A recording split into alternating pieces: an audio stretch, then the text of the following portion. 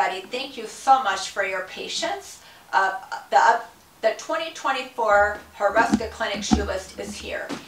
We waited for the last of the shoes to arrive to our local shoe store this past Friday. And so we sat around as a staff a couple weeks ago. We looked at over 20 different shoes. And so we're really excited to present to you some shoes that we think are going to come back on the list, that are very promising, that it might assist you, our patients, and you as a healthcare provider with the PRI program, and also some shoes that we don't think are going to be very integrative with your program that are going to go off the list. One update that I wanted to give you, I did a video about this shoe earlier this fall, but the Brooks Dyad 11, they are discontinuing the shoe, and the shoe is being replaced by the Brooks Ghost Max. And this is not the same shoe. Number one, the liner in the Brooks Ghost Max is different than the Dyad. The Dyad had had bubbles on the bottom, and it had more of a give to allow the foot to work with the shoe. And this has a completely different liner in the shoe, so it's not going to be a good neuroceptive shoe for the foot to work with the ground. The heel counter with this shoe is good, but something that we don't like as a staff is how limited the toe box is. It's very, very stiff. And that would be okay if you have someone that cannot pull their big toe joint up. They don't have normal range of motion with their big toe. Remember, these are first ray mobility. We want it to be normal where the toe can pull back towards the head. And if you put someone in a shoe that has limited ability to bend at the toe box, they're going to overwork hip flexors in the back. If you have someone that can barely pick their toe up and they're limited here because the joint's been fused at the big toe, or they have arthritis, or they have a really bad bunion that is causing their big toe to be limited with range of motion, then a shoe that's limited in the toe box is fine. But that's not fine for the vast majority of individuals.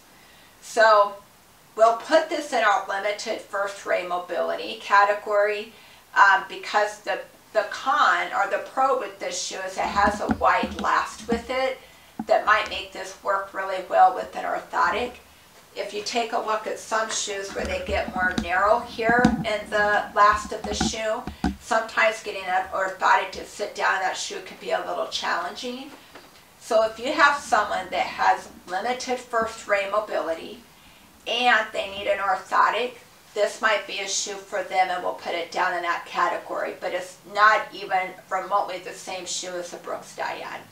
We've kind of had a little bit of a debate. I don't think we're going to use this shoe very much, but we'll put it on the shoe list. I don't think a lot of your clientele will be using this shoe. I did want to update you. Two shoes are coming back on our shoe list. The Asics Cumulus 26, which I have here, and the Asics Keanu 30. And I will be honest with you guys, when I first looked at the shoes without putting them on and walking around in them, I did not know that they were going to go on our shoe list. I thought maybe they could be too cushiony. And if you look at trend right now with a lot of shoes is for the heel to come up. Well, the difference with the Cumulus compared to like a Saucony shoe, or even if you look at the On Cloud shoe here, there's a trend right now with a lot of shoes for the heel to scoop up and the toe to scoop up. Well, if you look at the On Cloud shoe, you guys, look, that's all the part of the foot that's going to hit the ground because this heel scoops up and this comes up. So this is going to be very limited and not good for the middle part of the walking cycle when people are moving forward.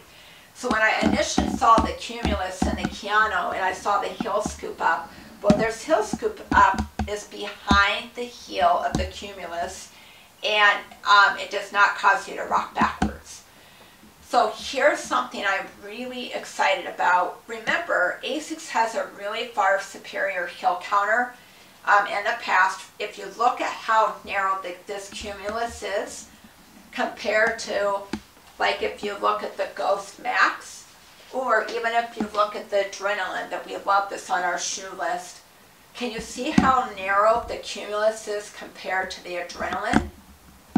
This is really good for patients that have had ankle sprains, plantar fasciitis, or Achilles tendonitis, that they really need to feel a heel hug around their heel.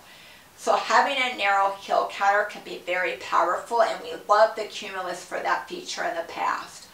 Well, last year it got really stiff at the toe box. Guess what? It's more flexible at the toe box, so we're really excited about that. But here's what I'm really excited about with both the Cumulus and the Keanu. You guys, it has give in the sole of the shoe. And I thought it was going to be really way too cushiony, kind of like walking on a cloud. But if you have people that have difficulty or challenges with their middle part of their foot resupinating or pronating, this shoe is going to allow the foot to learn how to work with the shoe. So sometimes if you have foot and ankle weakness, you have a history of an ankle sprain, sometimes the foot can fight the shoe. And with this giving on the sole of the shoe, it's going to actually retrain your patients for how for the foot to work with the shoe and help them to feel the ground underneath it. I am so excited.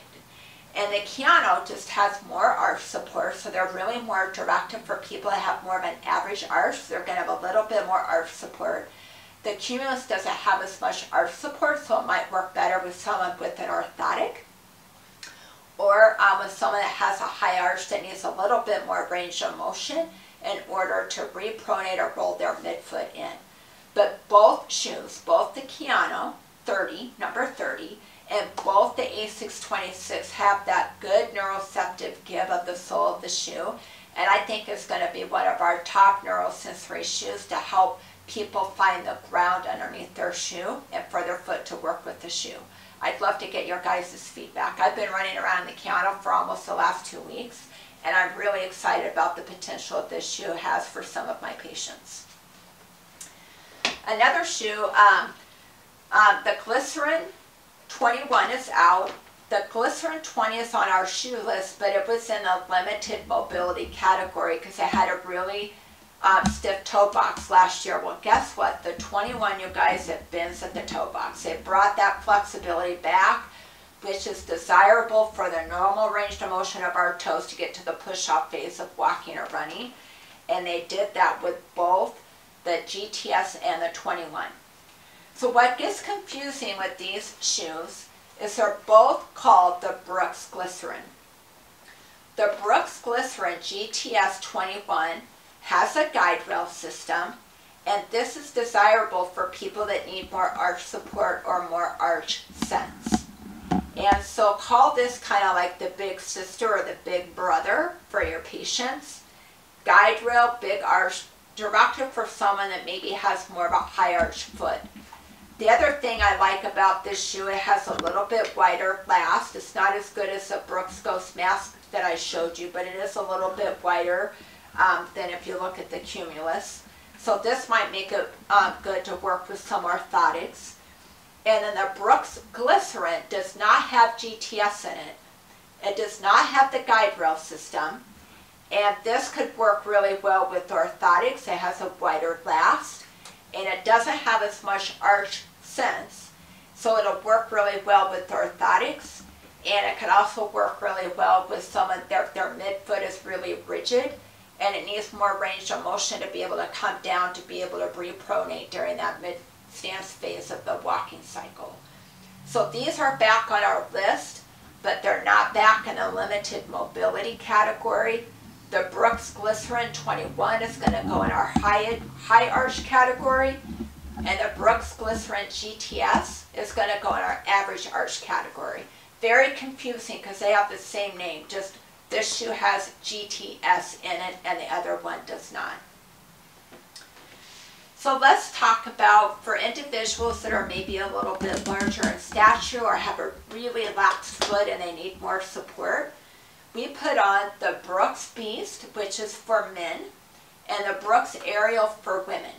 So if you have people that are a little bit larger frame, they have a really laxed foot or ligament laxity in their foot, and they need a really supportive shoe, have you guys consider the Brooks Beast or the Brooks Aerial? Remember, the Beast is only designed for men, and the Brooks Aerial is designed for women. The last thing that I want to go through with you guys is there is a shoe that has come off of our shoe list. The New Balance 880 version 14. The version 13 we still like, but the version 14, they did the scoop up with the heel, and where this is scooping up, the heel is back behind it. So here's my heel is where this is scooping up in the back. When you put this shoe on, you guys, the whole front part of the foot comes up and it's like you're seeking back on your heel. I don't want that much of a zero drop shoe because it's going to make it really hard to propel forward to walk or run. It still bends at the toe box, has a good heel counter, but what they're doing at the back end, this is not going to be a good shoe on our shoe list. It's not going to be a good rehab shoe. So this shoe is not on our shoe list any longer. Version 14 of the New Balance 880. The New Balance 860, which is the big sister, the big brother of the 880, has more arch support, is still on our shoe list. Version 13, that shoe does not get upgraded until June of this year. The last thing I want to talk about is we do have Hokas on our shoe for average arch, high arch, and low arch individuals. And I want to make a friendly reminder that very few people should be in this category. Very few people have limited ability to pull, have limited range of motion at their big toe joint. Yet these shoes are all of the rage right now. And I think they're too cushiony. When you are limited, look you guys, I can barely bend up that toe box. And if you're putting someone in a shoe that has normal range of motion with their ability to pull their big toe up and you're putting them in this stiff of a shoe, they are going to overwork their hip flexors and their back extensors. And when that happens, the pelvis can fall forward and they're not going to be able to alternate their pelvis. Again, this shoe is desirable for people that have limited mobility at their big toe joint, not people that have normal range of motion. So we're leaving it on the shoe list, but that category really should not be going under on that shoe list. Understand why the shoes are under the category that they are. The Saucony Echelon, the Saucony Omni are off the list. There's a big trend right now. I call it a rocking horseshoe. And this is all the rage right now, and I hope this rage goes away. Because when we see patients that are coming in with a rocking horseshoe like this On Cloud shoe, I've had Achilles ruptures.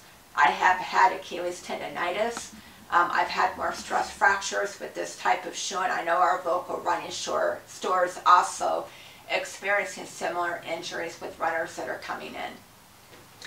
I want to let you know that the reason why we look at running shoes is because walking and running have the same mechanics. And so that is why we look at running shoes. And so all of our patients have to walk throughout the day. It just happens to complement a lot of running shoes because walking and running are the same mechanics moving forward. One is just a little faster than the other one. So when you look at our shoe list or you watch our informative video with why we look at shoes the way we do, I want you to know that you can take the criteria that we look for in a good shoe and you can apply that to a hiking shoe. You can apply that to a basketball shoe. You can apply that for a court shoe, which would be playing pickleball or playing tennis. Remember, pickleball, tennis, or volleyball, your athlete's got to be able to move from side to side. So you really need to look more at a cross-training shoe. It's going to allow for a little bit more flexibility to move side to side than a running or walking shoe. A running or walking shoe is not desirable for when you have to go dig a volleyball. Look at a volleyball shoe and apply the criteria to it. Look for a shoe for tennis or pickleball, a cross-training shoe, and apply the criteria that we look for in a good shoe to that shoe. You can also do that for casual shoes. Unfortunately, one year my colleague Jason and I went around and we looked at casual shoes, and it took us 16 hours to put together a shoe list for men and women, and guess how long that shoe list lasted for? Less than a month and a half, and it was a lot of work. Those shoes cycle too quickly. Running shoes or walking shoes stay around for about 1.5 years before they change them out. So, I hope this was informative. We appreciate your patience. We are so excited that you guys tune in and watch our informative information about Shoe List, both our patients and our colleagues across the world and the country. We appreciate you guys respecting our intellectual property with the shoe list, and please keep it the Hruska Clinic Shoe List. It originated here. Thank you so much. You guys have a great day.